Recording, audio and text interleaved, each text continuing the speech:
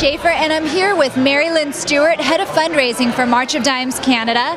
And Lynne, we are so excited to have you with us this weekend for a ton of different reasons, but mostly because you're head of fundraising. I know, and for a lot of fundraisers, it's a challenging time.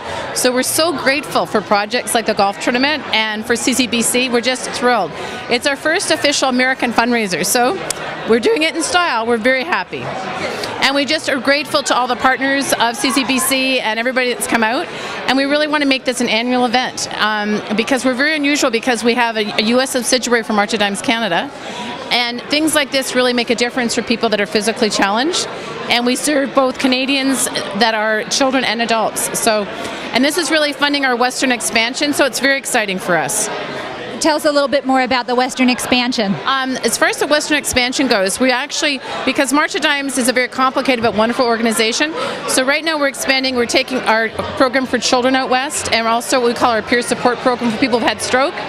So we're just really trying to provide services for people that are physically challenged out west as we grow. So if people would like to donate to March of Dimes Canada, where can they do that? How can they do that? Oh, they can do that two ways. They can go www.marchofdimes.ca or 1-800-263-3463. So we appreciate anything they would do. So you all hear that. You can donate online or you can donate by phone.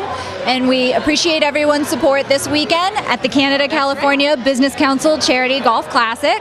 And wish everybody come back next year.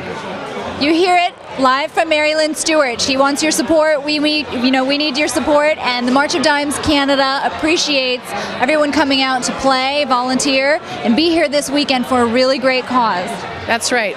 Everybody have a great night.